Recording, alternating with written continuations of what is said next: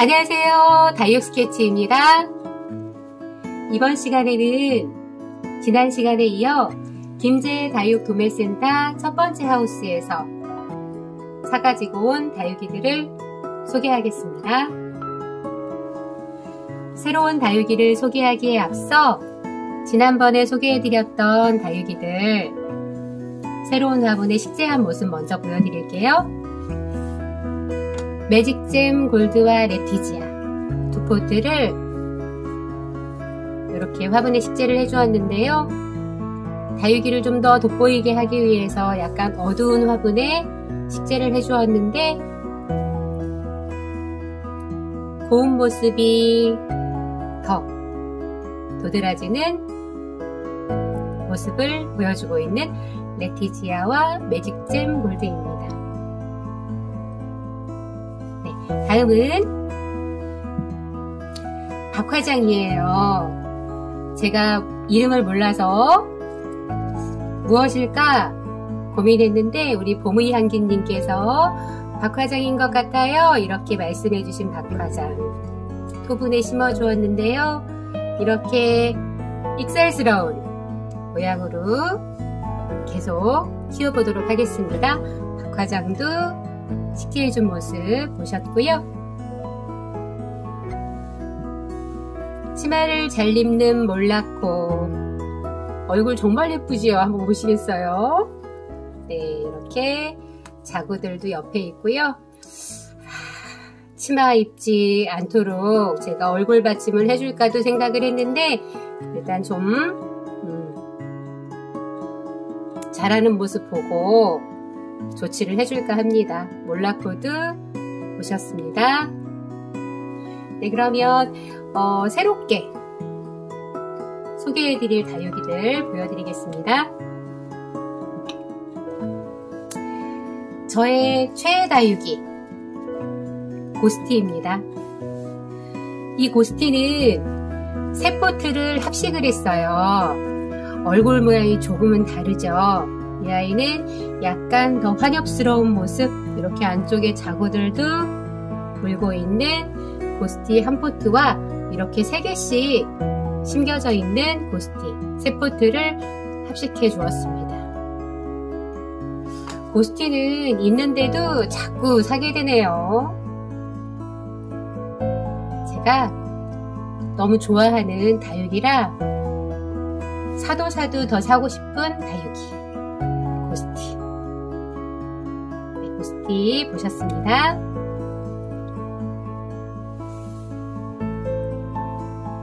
이 다육이는 선버스트 철화입니다. 선버스트 철화. 저는 철화 키우기가 좀 어렵더라고요. 그런데 요 고운 모습을 보고 사오기는 했는데 이렇게 이 선버스트 철화는 두 포트예요. 이 친구와 이 친구 이렇게 해서 두 포트를 합식해준 선버스트 철화 보셨습니다. 다음 보실 다육이는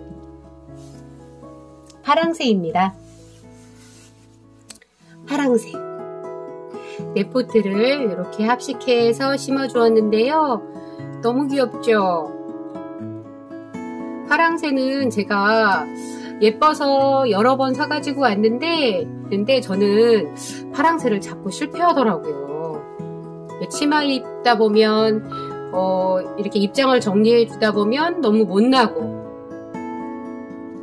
그래서 이번에는 이렇게 네 포트를 사가지고 와서 식재를 해주었답니다. 파랑새 보셨습니다.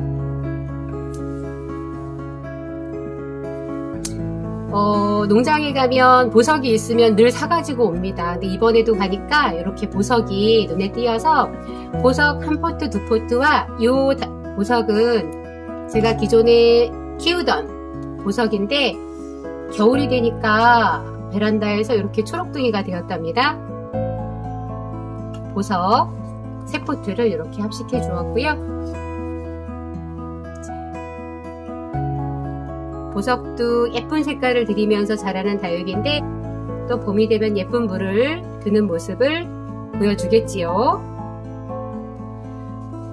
네, 이 다육이는 부사입니다. 부사이고요. 두 포트, 이렇게 두 포트를 합식해준 부사. 어떤가요? 저는 개인적으로 이렇게 수영 잡힌 다육이들을 좋아서 이렇게 두 포트를 사가지고 왔는데요. 네, 이렇게 부사 또 보셨습니다. 네. 이 다육이는 야곱새니입니다. 야곱새니 금.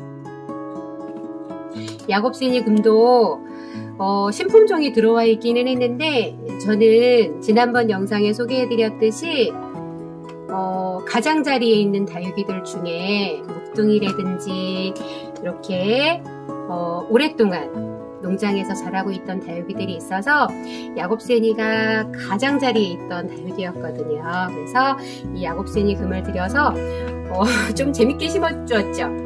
이렇게 양쪽에 어떻게 수영을 어떻게 잡으면서 자랄지는 모르겠지만 이렇게 한번 식재를 해주었답니다. 야곱새니 금. 네, 보셨습니다. 자, 이번에는 이 다육이는 커스피닷컴 이라는 다육이입니다.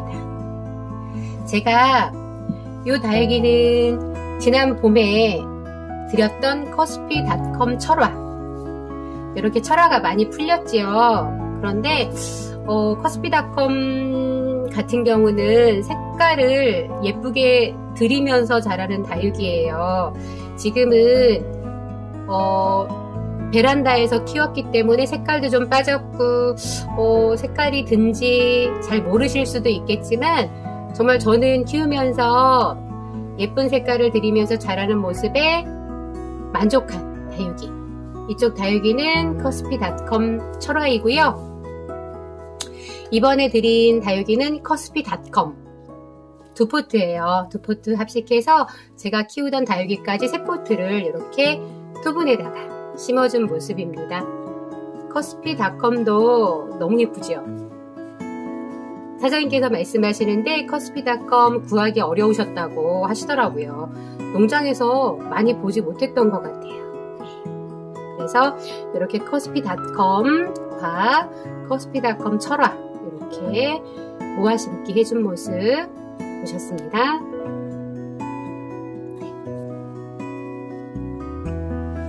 이번에 보실 다육이는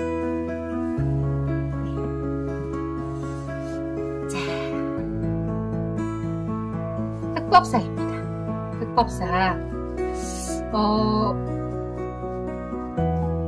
에오니움 속 다육이들이 겨울에 막 성장한다고 하는데, 과연 이 흑법사가 머리카락을 이렇게 길게 내려뜨리면서 웃자라지 않고 잘 크기를 바랍니다. 네, 흑법사 세 포트를 합식해서 심어준 모습입니다. 겨울이 되면 아무래도 막 자라기 때문에 이 안쪽 입장이 좀 푸른 모습을 보여주지 않을까 싶습니다. 흑법사도 보셨고요. 김제다육도매센터 첫 번째 하우스에 있는 다육이들 중에 포트에 빨간 포트 하나에 1,000원씩이라고 말씀을 드렸었는데, 두 포트에 1,000원인 다육이들도 있어요. 그래서 두 포트에 1,000원인 다육이들도 제가 데리고 왔는데요. 구슬얽기, 장미허브는 두 포트를 모아 심기 해준 모습입니다. 장미허브도 예쁘지요? 이게 500원짜리 두 포트를 합식해준 모습입니다. 그리고 제가 예쁜 수영의 다육이 가지고 있는 로게르시도 이렇게 꼬마분에다 심어준 모습입니다.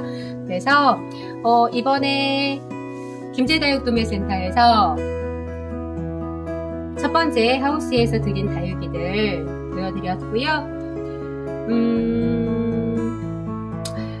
국민다육이들을 사도 자꾸 사게 되는 이유가 이런 거겠죠.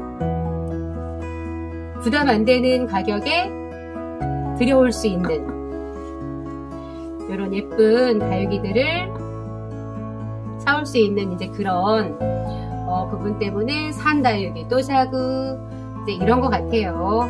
그래서 이렇게 다 드린 다육이들은 키우면서 나눔도 하고 또 자라는 모습 시청자분들과 공유하도록 하겠습니다. 그리고 여기 제가 잠깐 보여드리면 지난번에 보여드렸던 개발선인장, 제가 개발선인장을 소개해드렸더니 멍멍 개발선인장으로 아시는 분들도 있더라고요. 개발선인장은 우리 바다에서 크는 개 있잖아요. 개 가재, 요런 개발선인장을 의미한다는 거. 너무 꽃도 예쁘게 피어있지요. 한번 이렇게 보여드리고 싶어서 가지고 왔어요. 제가 그 개발선인장을 찍으면서 썸네일에 제가 개발선인장 꽃을 올려드렸더니 보정을 엄청 한 것 같다고 말씀하신 분이 계시더라고요. 그런데 보정 안 한 겁니다. 정말 꽃 자체가 너무 예쁜 개발선인장. 개발선인장은 크리스마스 선인장이라고도 불리운다는 거 아시죠? 네, 오늘은 제가 이렇게 다육이들을 소개하면서 크리스마스 기분을 좀 내기 위해서 이렇게 크리스마스 트리도 함께 해보았습니다. 오늘도 함께 해주셔서 감사드리고요. 오늘은 김제다육도매센터 첫 번째 하우스에서 드린 다육이들 보여드렸습니다.